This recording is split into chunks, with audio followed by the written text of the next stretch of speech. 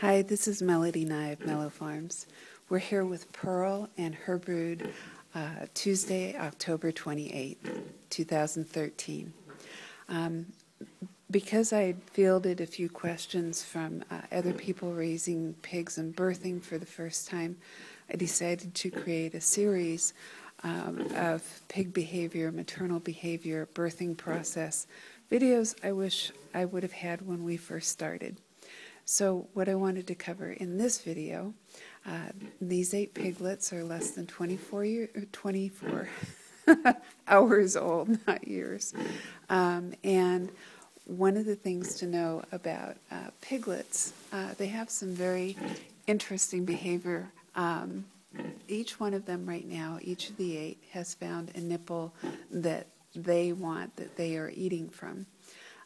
What I learned is that piglets are very possessive of their nipples, and if somebody's on the nipple that they have claimed, they make kind of a distress sound, and the effect that that has on a sow, a distress sound when a piglet's not getting the nipple of choice can sound very similar to the distress sound of I'm being stepped on or I'm being crushed.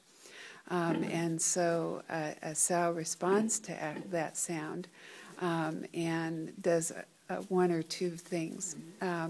She will either reposition herself so that she offers up more teats, so that one of the competing piglets will try to take an opportunity for another nipple, and that's the advantageous reaction.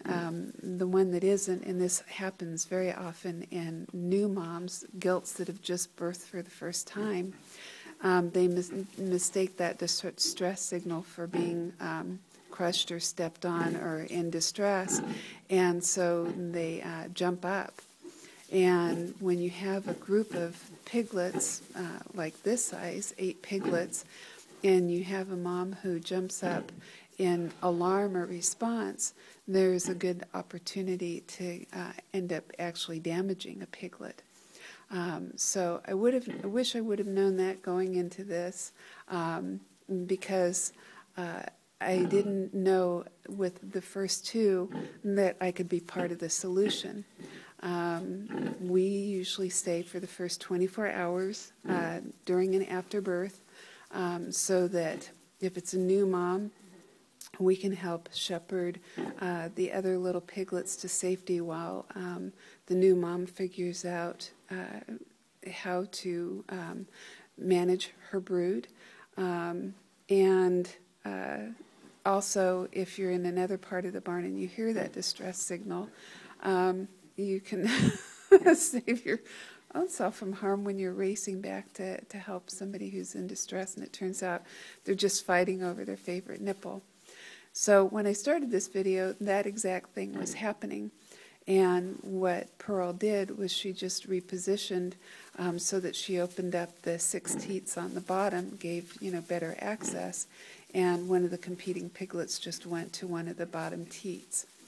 So videos I wish I would have had when we started raising pigs. I'll continue on the series, but that's today's video. Talk to you later. Bye.